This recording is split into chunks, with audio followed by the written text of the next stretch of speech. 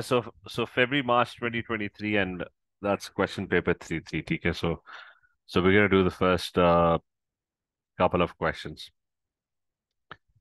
Now, the question states that there are some metal carbonates that occur in basic form, which means that the metal hydroxide is also present in the formula, and the formula of one basic form of zinc carbonate is this. So they've given you the formula of that particular zinc carbonate, and X is an integer, so I think they want to find out what X is. In this experiment, you will carry out thermal decomposition to find out the relative formula mass Mr and the value of X for the sample of basic zinc carbonate. So they're doing thermal decomposition, and when you decompose zinc carbonate, it will produce zinc oxide and carbon dioxide. And if you decompose zinc hydroxide, it will also produce zinc oxide and water. Plus there's going to be water coming from the water of crystallization as well. So I think there would be, like, if I try to balance it, there's going to be 3 zinc oxides. Uh, 2 water molecules will form from this zinc hydroxide. Yeah, I think 2. And then there's X water molecules that are going to be produced from the water of crystallization as well, right? So I guess that's what's going to happen. And the solid that's going to remain is going to be this.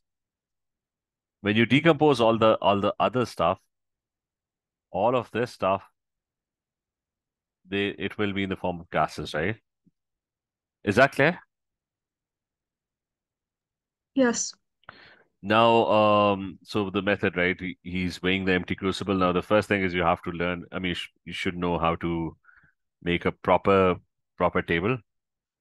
So, mass of empty crucible with lid, right? I mean, so mass of empty crucible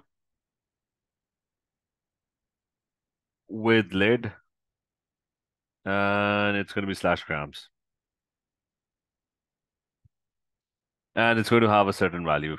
Remember to write the value exactly to what's given in the when you're weighing it with an electronic balance. Transfer all the Fa1 from the container into the crucible, weigh the crucible lid and Fa1. So now it's mass of crucible. It's no longer empty. Uh, with lid and Fa1.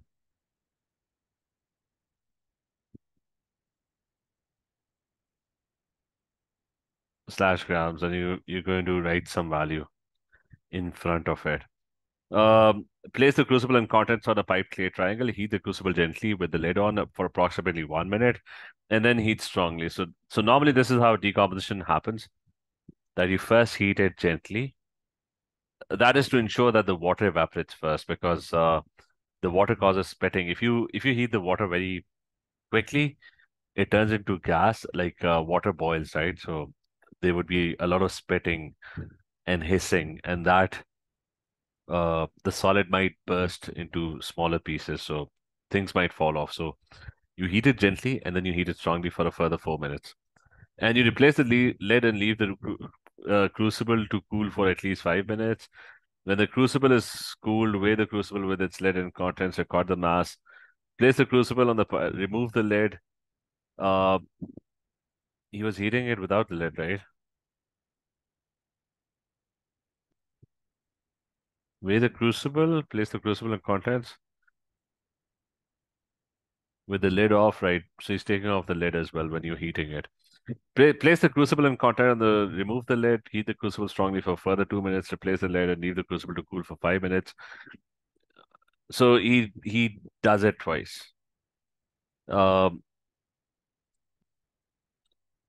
and did he measure the mass the first time? Yeah, record. So the next statement would be, because you have to record the mass. So mass of crucible with lead and Fa1 after the first heating.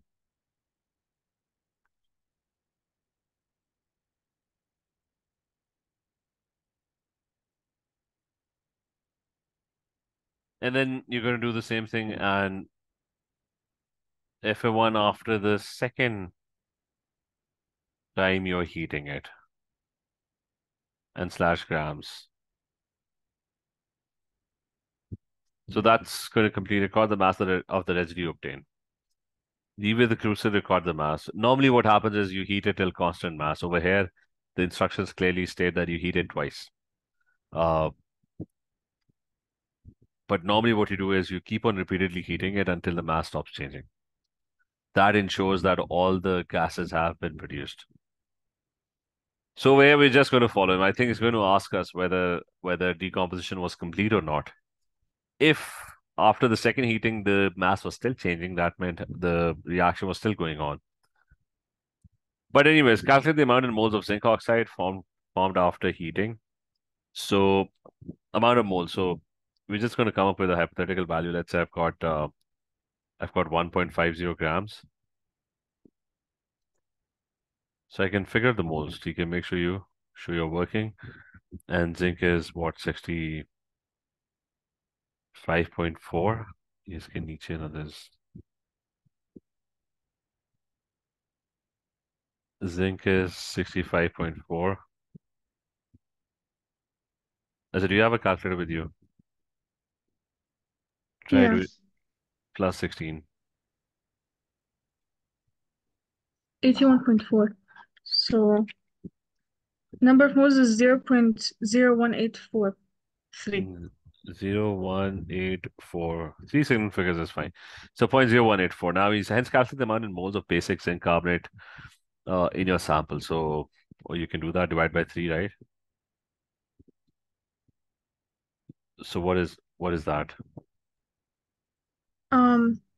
It's 0.00614. And then use your answer to calculate the relative formula mass MR of basic zinc carbonate.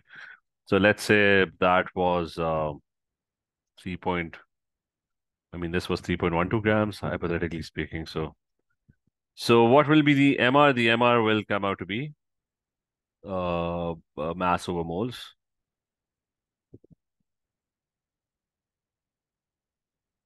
So what do you get for the MR?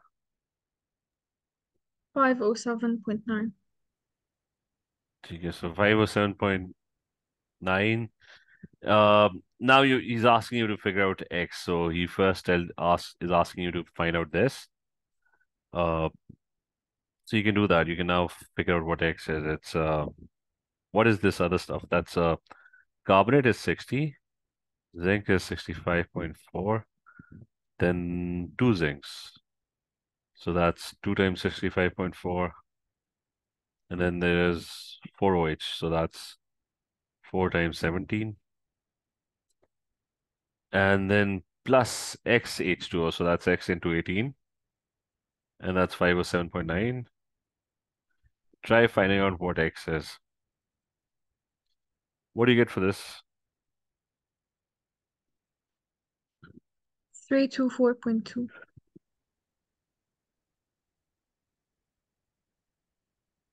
3 to 4 point? 2. 324.2. Yeah.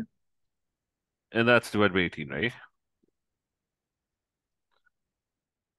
And this is going to be a whole number. So what do we get? 10. So we get 10, right? So the things you have to be, so it's a basic decomposition question. The things you have to be careful about when you're decomposing is following the instruction. You can make sure to follow the instructions properly, because if you mess up, you have to like start all over again.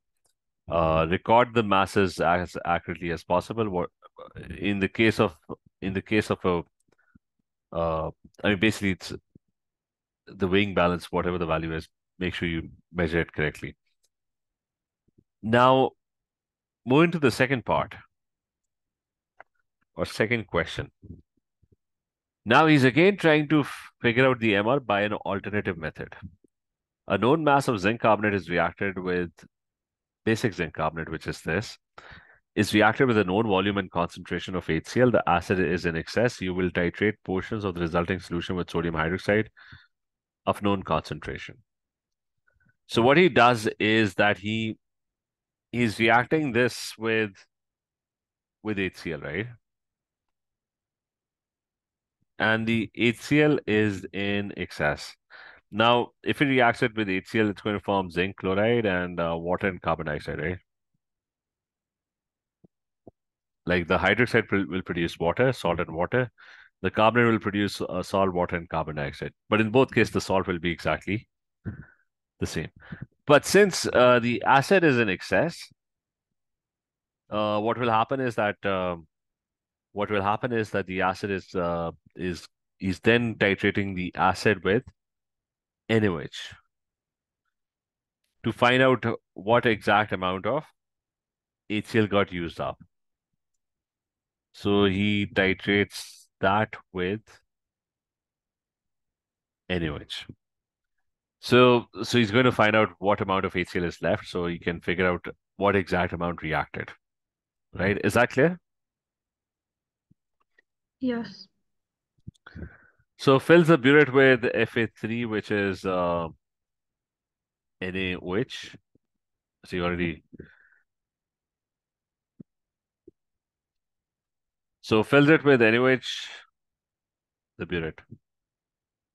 Make sure when you enter the lab, clean the burette first. Pour some distilled water from the top and run it through the bottom, right? Or sort of rinse it just a little bit. And then since you're using NaOH, you're going to be using it with NaOH. Rinse it with a little amount of NaOH and run that out as well. Like add a small amount, like 5 cm cube of NaOH into it, and then throw it out as well, so that there's no contamination of the burette. You can make sure you know how to clean the burette. Uh, the next thing is so you're going to fill it up with NaOH. There's no point.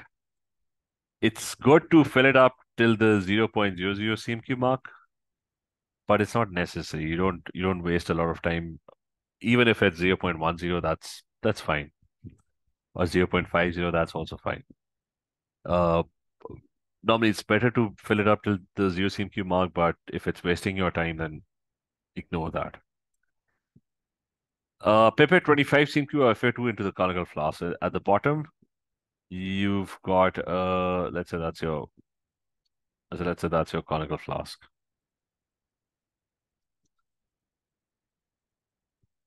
And you're adding what? You're adding Fa2 into it, which is what Fa2 is. Fa2 is this thing. So the solution is already prepared. It's so Fa2 is this thing. It's 3.52 grams of basic zinc carbonate added is reacted with HCl. And remember, the HCl is in excess. So there's excess HCl in this, right? So that's what Fa2 is, and that was Fa3. So he's not asking you to prepare the solution. He's already done that for you. That the basic zinc carbonate was reacted with this, and the solution is already there. That's Fa2. And then what? Adds a few drops of bromophenol blue indicator. So you got your bromophenol blue indicator in there, and he starts titration. You're gonna rough titrate. You can just write it, fill it at the end. Okay, there's no point wasting time doing a rough titrate. You're gonna do the best possible titration from the start, and you can come back and you can fill the rough titrate part. Make sure you know how to carry out as many titrations as you think. TK, make sure you know how to draw the table. So you're going to have your initial,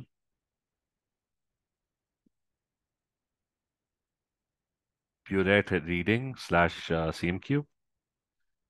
It's going to be up till 2 decimal places. You're going to have your final burette reading.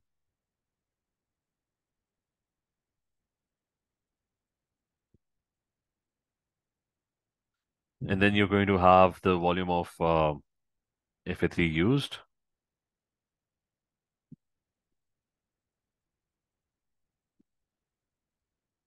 So over here in the table experiment 1, make sure you draw the table with pencil and you fill it up with a pen.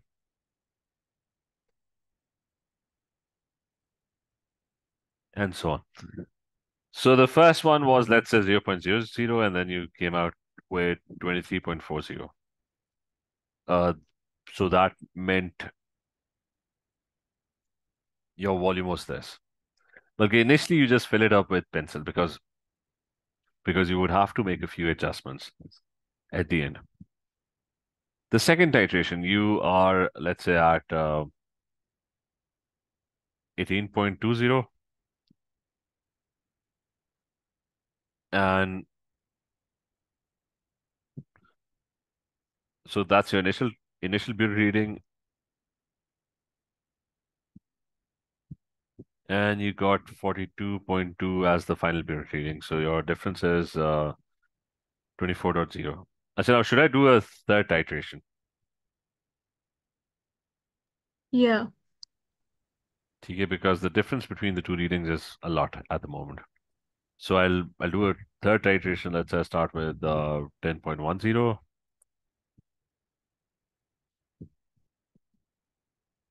And I get 33.30. So that's going to give me 23.20. Now, should I do another titration after this? No, this is fine. This is fine. And what you can do is you can tweak your results a little bit just to make them within 0.1. I mean, these are your best results, right? So You you can make can it like 23.3. yeah, you can just change this to 23.3, right? So if it's within 0.2, 0.3, instead of wasting time, you can just bring them close to each other. And that's it. And then you can go back and I mean, you should have had a column over here for rough. I mean, instead of now you can fill up the rough title. You can just make up the rough title value. Make it 24.3 something, right? The rough title has to be like larger than your most accurate one. You can either insert a column over here for rough writer, or you can make a separate table over here. And let's say that's coming out to be 24.30. And instead of actually doing that, instead of wasting time on that, you can just also make your own values. Maybe the initial was 10, make a table over here, initial was 10, and the final came out to be 34.3. Or you can just insert a column over here for rough writer. Is that clear? Yes. You can make sure that every value that you read from any apparatus, it should have one extra decimal place. Like if a burette shows values up till 1 decimal place, you add another extra decimal, which is most likely going to be a 0. Since if the burette reads 10.1, you're going to write 10.10. If the thermometer reads uh 7, you're going to write 7.0. You can make sure to add an extra decimal whenever you're taking down values. Now, from your titration results, suitable mean to value, now you can calculate that's 23.3 and 23. So that's 23.25. It's better to show the working as well. How you do 5. Is that clear? Yes. I said now the whole question. Now he's going to do the calculations, right? So remember, this is the excess leftover HCl. He's going to ask us to figure out the moles of NaOH in the next step, which he's doing. So calculate the amount in moles of NaOH. So what's the formula for moles? It's concentration times volume. We know the volume, that's 23.25. in dm cube, and the concentration of this NaOH was given, which is 0.150. So that's given.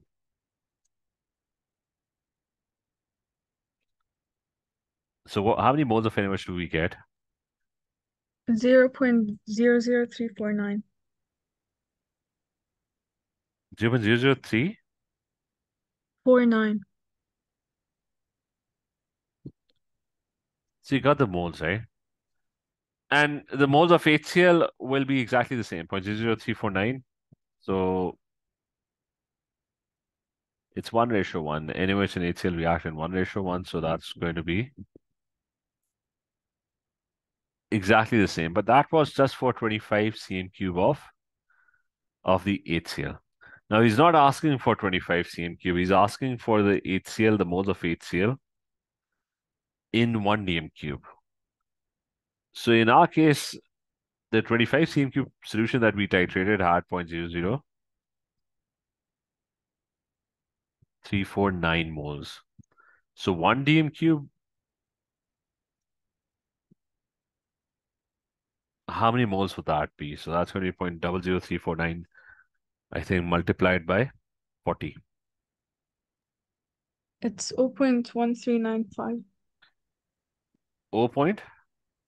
1395. So use your answer and the information about the preparation of Fa2 to calculate the amount in moles of HCl that reacted with this zinc carbonate. So we know that this is the leftover excess HCl, right? So we now need to find out what is the amount of HCl that actually took part in the reaction. So we have to go back to this thing. So over here, in this is how Fa2, he gave us the details of the preparation of Fa2. Now, what was the moles of excess HCl? That was 0.1395, right? So we know that there's point in the 1 dm cube solution, there's 0.1395, right? Yeah. Moles of excess HCl, right? Can you figure out how much HCl was actually added in the mixture? 100 You cm can cube. do 0.2 minus the 0.1395. Yeah, so this is moles concentration times volume. So that's how many moles? 0.2 moles. Yeah. So that's easy. So this is the leftover HCl in the 1 dm cube solution. So what is that? 0.0605. So the HCl that's reacting with it, so that's 0.0 605. moles.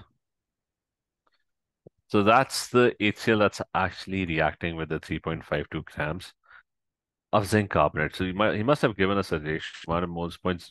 Wait a second, 0.0605.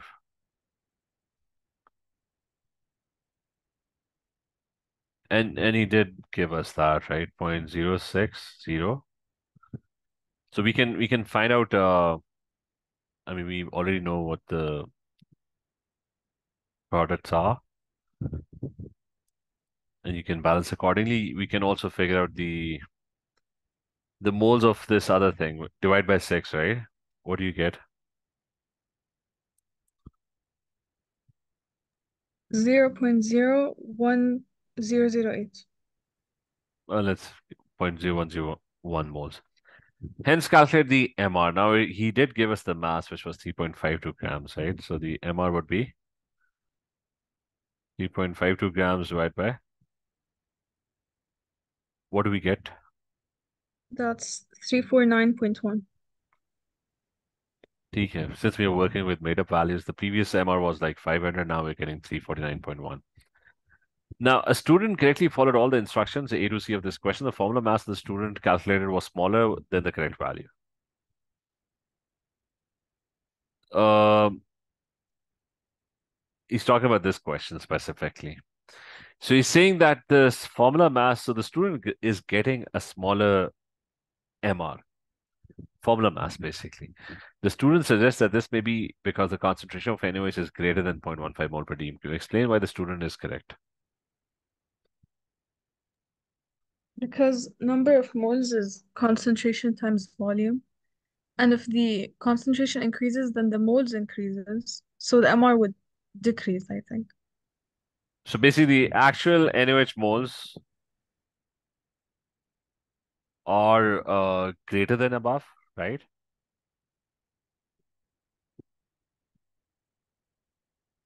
I mean, that's so the actual moles are greater than above, and obviously what you just said. So if the moles are greater, right, the moles of the basic zinc carbonate are also greater, and moles and MR are inversely proportional, right?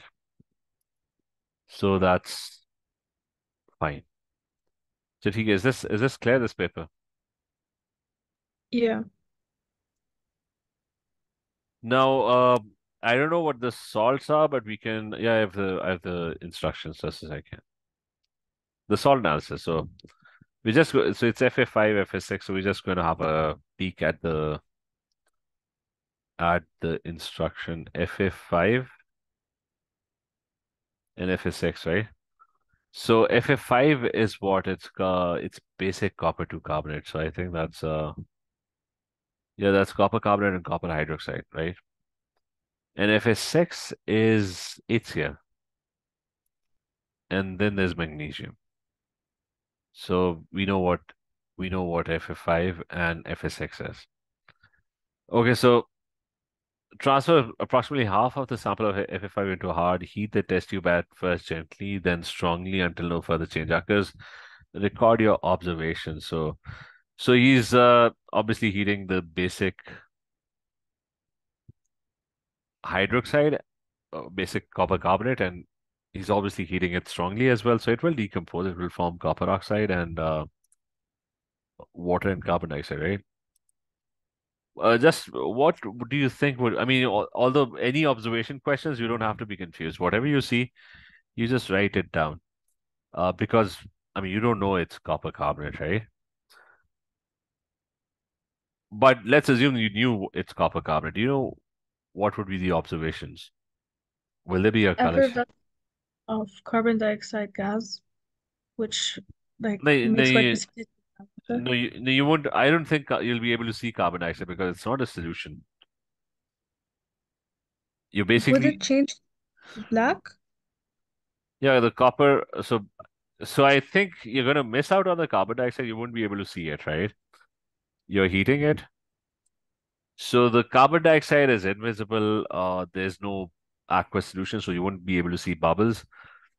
There would be a color change because I think copper hydroxide is blue and copper carbonate is. I mean, it's gonna be greenish blue. Let me just the color of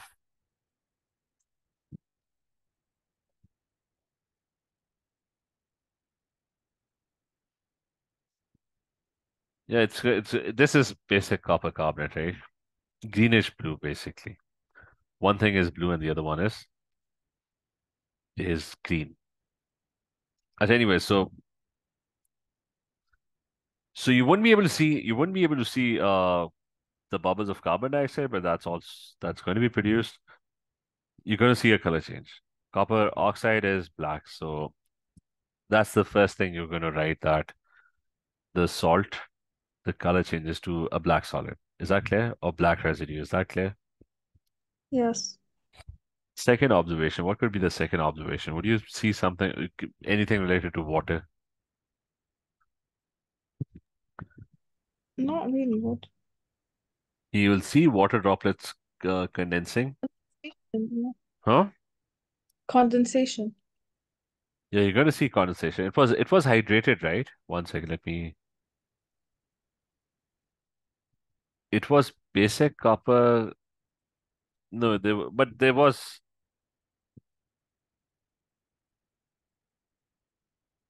I mean, there's definitely going to be condensation. That's going to be another one. So let's just have a look at the MS. Question number 3, right? That's one turns. As says he tested the carbon dioxide, so that's. I mean, I don't think that would be possible because it's pretty hard to perform this particular test. Condensation of water droplets. That's the other one. Is that clear?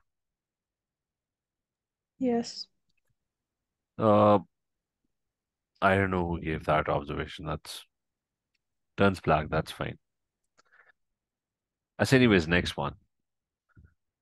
FSX is aqueous solution containing one cation and one anion. The anion is listed in the qualitative analysis note. FSS does not contain sulfur. This was HCl, right? He adds a piece of magnesium ribbon. What will be your observation? 2 marks. Effervescence of hydrogen gas, but So, so that um, will that will automatically indicate that that's an acid, right? So yeah. you don't know which acid, but effervescence of H2 gas. What else? And when you write H2 gas, then you would have to write the test as well. How did you know that it's It H2 gas? burns with a pop sound. TK. And then what's the other observation? The magnesium ribbon dissolves. Yeah. So that's going to be your where's the other where's the this one.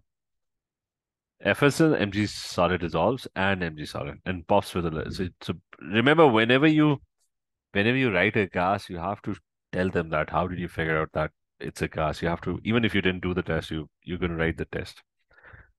The next one is you write an ionic equation, you can do that. Add a special of Fa5 to Fa6. What was Fa5? Copper carbonate and copper hydroxide, right? And this is HCl. You know it's an acid, you don't know it's HCl, right? So Because it's an acid, yeah. so I think it's going to be the solution that's going to be formed is copper chloride, right? Yeah. Uh, What would be the observation? You're going to see effervescence of carbon dioxide gas, right? Because a carbonate reacts with an acid. So Yep. And you're obviously not going to do the lime water test. The reason is you already knew it's an acid, right? And your yeah. Fa5 powder is giving effervescence, so it must be a carbonate. Because with an acid, there's only two effervescence. It's either you add a metal or you add a salt. The salt must be a carbonate if it has to give effervescence, right? So over here it's going to be effervescence, and the second thing would be that it will dissolve and it will probably make a copper chloride. I mean, whatever color it is, copper chloride can be yellow or bluish yellow. So what did he? I mean, you're going to see the color anyways. Yeah, blue green, bluish yellow is actually green and effervescence, right? Now he adds aqueous ammonia, so and if it's forming a blue solution, you would be quite sure or certain that it is copper, right? Yeah. Because none of the other salts are like bluish. So this would confirm it's going to give a deep blue solution. It's going to form a precipitate and then form a deep blue solution. Now the same anion is present in FS6 and FS7. I'm basically it's C ions. The identity of this anion can be confirmed by testing FS6 with a pair of reagents. Select two pair of reagents which may be used to identify the anion present in FS6 and FS7. So you're saying they've got the same anion. The first one is going to be automatically silver nitrate and just silver nitrate. Why do you wait a second? Anion, right? Silver nitrate and followed by ammonia, right? So you can do that. And that would can give you a confirmation that it is Cl. Why do you need a second pair of reagents? Because you don't know whether it's like chloride or could be Yeah, sulfate, you know. it could be a nitrate, so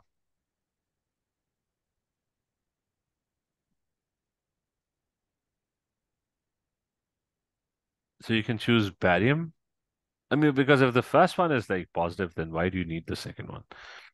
Um, the acid part is already gone because you already identified that. So you can add baryamines or NaOH with aluminum foil. I mean, let me check. He just gave a choice for two. No, why not the berrymine part? Oh yeah, because it said it can't contain sulfur, right? Actually, yeah, you already said that. Okay, so that was the only option left.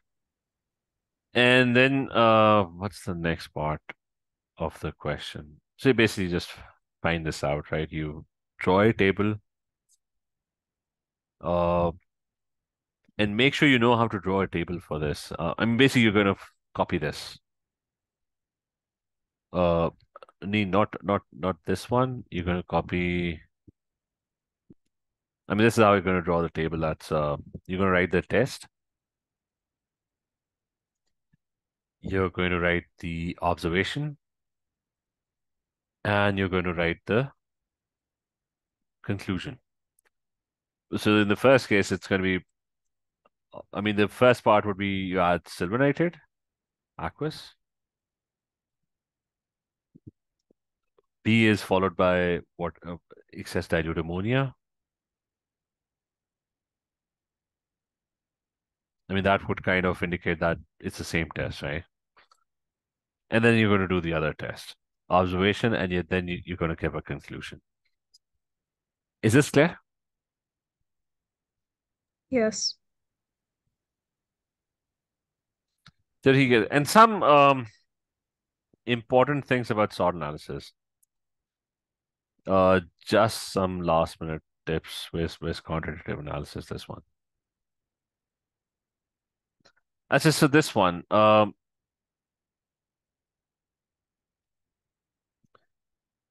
With ammonium ions, you get the things that you're going to have trouble with.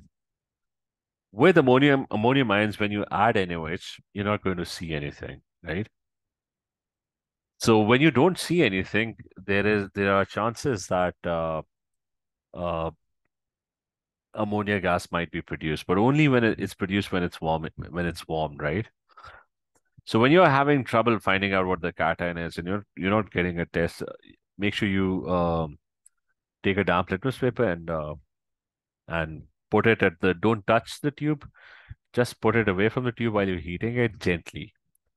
Don't boil it, just warm it until it sort of starts simmering and then take it off the flame. I mean, you can either use tongs or you can just I mean, if it's a lot quicker if you don't use tongs with test tubes when you're heating test tubes because if you hold it from the top never gets warm enough. I mean, if the solution is over here, you can heat it and you can sort of tilt it and you can even hold it with your hands. So it's not necessary that you use tongs because it takes time if you're running out of time, no need to just use tongs to even heat it.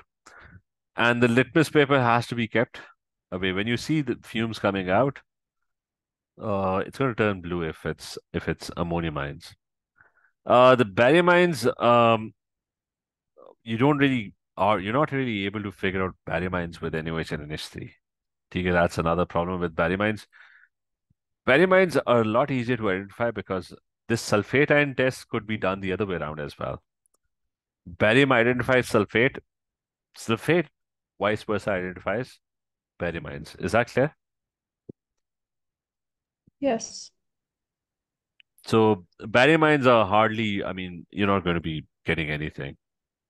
Calcium ions, a slight, a milky solution, which is not going to resolve. Chromium is pretty obvious. It's gray green, so that's easy. You can remember chromium. The test for identifying chromium C plus.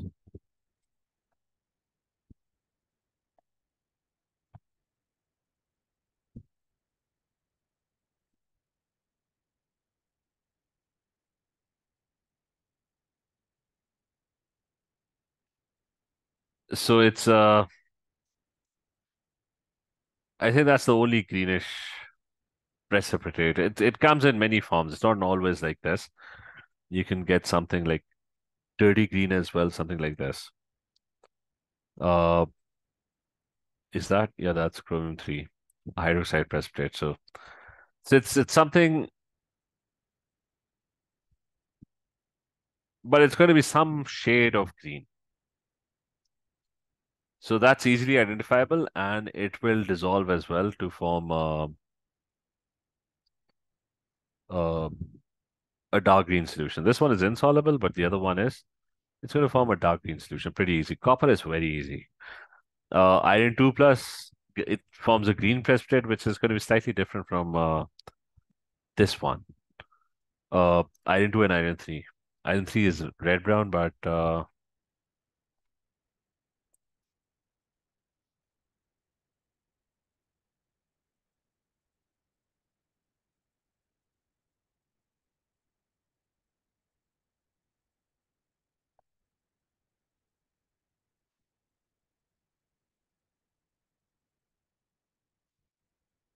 so why are we?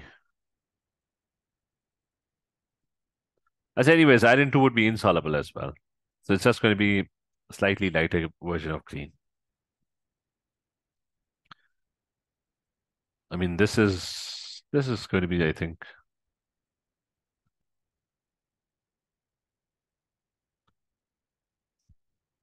I mean, this would be. I mean, the darker green is chromium, and the lighter green is iron 2. I said let's do the final ones. Where's the iron 3 easy? That's red brown. Okay, that's, I think that's given somewhere over here. Iron 3 would be something like this, and you've got magnesium is a white precipitate, insoluble white precipitate. The problem would be with zinc, mixing zinc and aluminum. I mean, they're all going to be white, but zinc and aluminum precipitates, they dissolve as well. In aluminum's case, it's going to be both. In zinc's case, it's going to be one of them would be, all of them would be soluble. Aluminum, one of them would be insoluble. And the precipitates of zinc or aluminum, they dissolve very quickly as well. So you have to be adding NaOH dropwise, very, very slowly. Because you add 2 drops, the precipitate appears. You add 3 or 4 drops, the precipitate disappears. So make sure you do that very, very slowly. These tests are kind of easy. The carbonates are like very easy to identify. Sulfates, you add barium. Sulfide, you add barium. In both cases. And this one as an additional, this one. And the gases, in most cases, you don't really need to identify gases. Ammonia can be identified, uh, or has to be identified always. Carbon dioxide, you don't need to identify it, but you have to write it down. It's normally, it gets produced when you add an acid, hydrogen as well, if you add an acid to a metal. And iodine is for starch, TK. So, TK, any other questions? It's clear.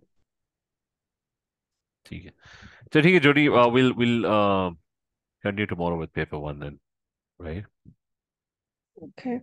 Okay, Thank you. take care. Bye.